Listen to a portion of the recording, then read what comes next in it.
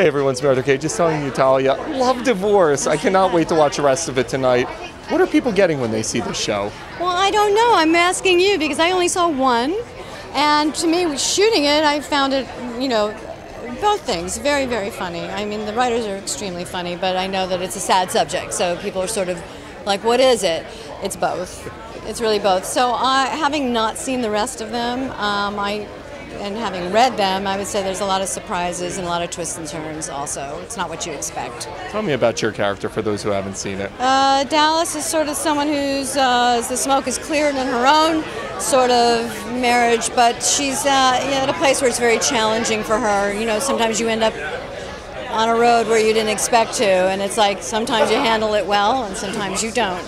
And so it's sort of like a challenge about who am I in this situation, That's a perfect way of putting it. Yeah, she can be a hot mess too. So.